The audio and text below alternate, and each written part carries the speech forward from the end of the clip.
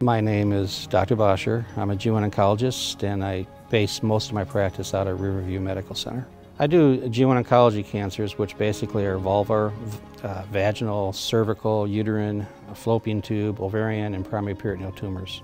Each patient that we have we diagnose a new cancer, we present them at what we call a tumor board conference, where we have medical oncologists, a GYN oncology, myself, a radiologist, a pathologist, and a geneticist available to review the case and come up with a treatment plan for each patient.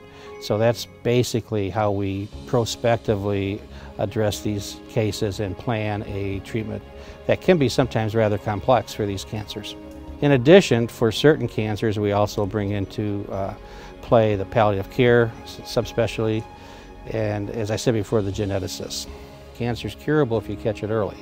And so I think early detection is critical in curing cancer. If we can get the public to know more about warning signs, it would be better for them, because we could get the patients in earlier to get effective treatment. What makes practicing at Hackensack Meridian different and more special is that we do have the subspecialties available to treat these patients. As stated before, we have the tumor board conference where we have the different subspecialties available: pathology, radiology, radiation oncology, medical oncology. We have the geneticist, we have palliative care. We also have nurse navigators now available that help get the patients through their treatment and to navigate them through their treatment. That sometimes is confusing for the patient. The thing I like most about my job is the interaction with the patients.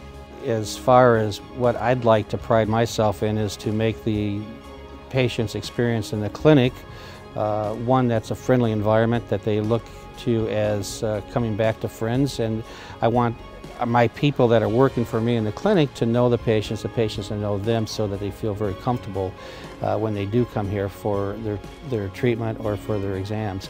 I think that's important for patients to feel comfortable in that setting, because they're going through a very difficult time in their life.